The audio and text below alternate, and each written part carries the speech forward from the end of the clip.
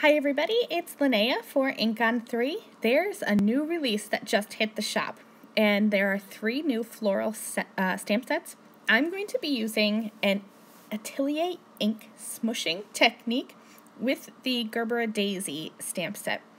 This is one of my favorite stamp sets. I love it because it's easy to use.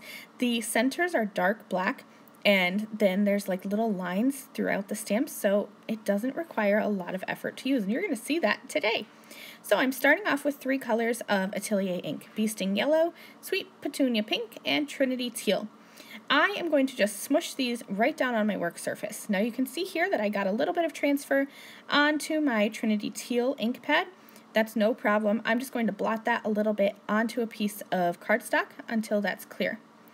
Now, there are a lot of ways to smoosh. I put inks down on my work surface, all 3 colors of ink, and kind of let them blend together. What I should have done was dip my paper directly into this. Because I'm using an acetate sheet and kind of carrying my ink back and forth, I'm getting some muddy brown colors, and you can kind of see that starting to form there. Even though these 3 colors are able to mix together well, there are colors that they will make that won't mix together. So orange won't mix with purple, and I'm making both colors because the Sweet Petunia Pink and the Bee Sting Yellow are mixing together to make orange, and then the Trinity Teal and Sweet Petunia Pink are mixing together to make purple. So I have a lot of mixing going on, a lot of color in my background. I still love this background, but I think that if I were to do this again, I would put all 3 colors down on my work surface and then smush my paper directly into it. Now, here's another way to smoosh. Put 1 ink color down on your work surface, and you can again either put your paper right into this puddle of ink, or you can take a piece of acetate and bring your ink over to your cardstock again. I'm just spritzing maybe once or twice with water to get those inks flowing, and then this is actually a spare stamp pocket that I have. It kind of tore down the side, so it was going in the garbage anyway, and I figured I might as well keep it to do this smooshing technique before its use expires, I guess. Get as much use out of my supplies as I possibly can. So now I'm going into the Sweet Petunia Pink, mixing these 2 colors together. Look at that gorgeous corally orange color these 2 colors make when they mix together. It's so pretty.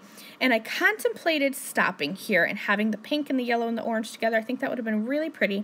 But because I used the Trinity Teal on my other background, and I really wanted to show you the comparison between picking up all 3 colors on the acetate and picking up 1 at a time and selectively determining where you're going to put your ink, I wanted to show you the difference in them, so I thought that I should add in the Trinity Teal just for consistency here.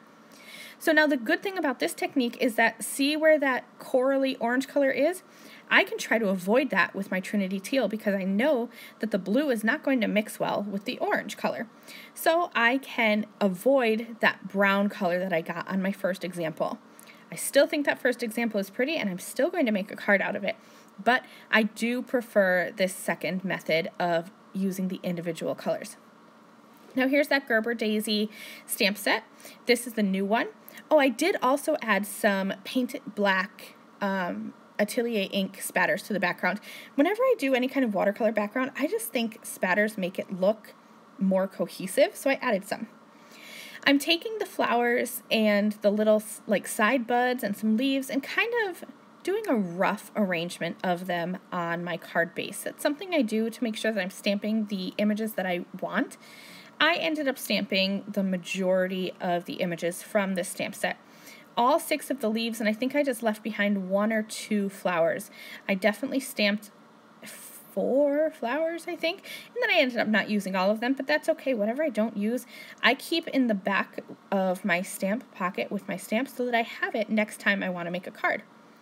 I'm going to stamp all of these images down with Blackout Hybrid Detail ink. This is a crisp black ink, and I'm going to get that crisp black center of the daisies as well as those fine lines. They're all going to stamp beautifully. Now, I cut these out with my scissors, and you can absolutely color these images in.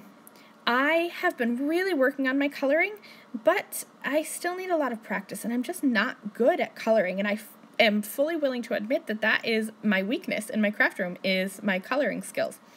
So I tend to gravitate towards cards that are easy to recreate and don't require a lot of coloring, or in this case, no coloring. All my color is going to be on the background.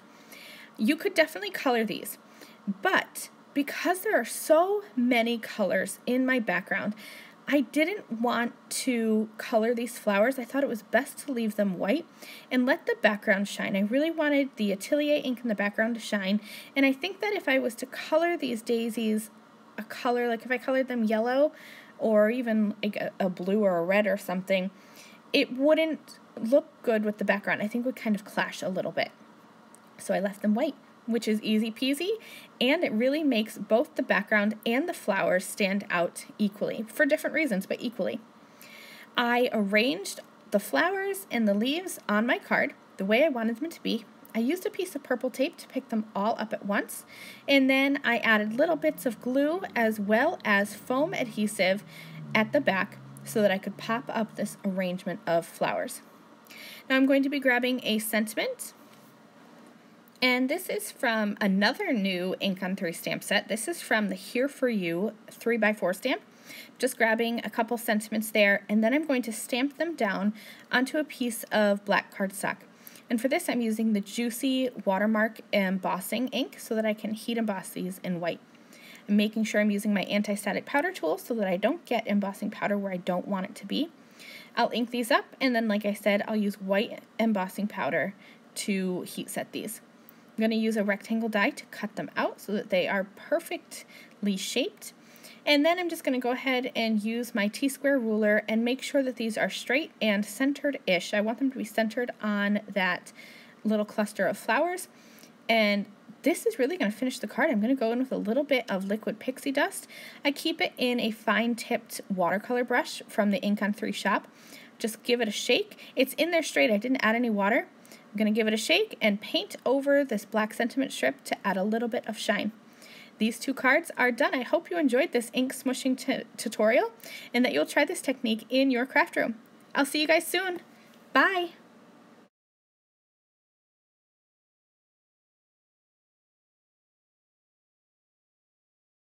Thank you again very much for watching this video.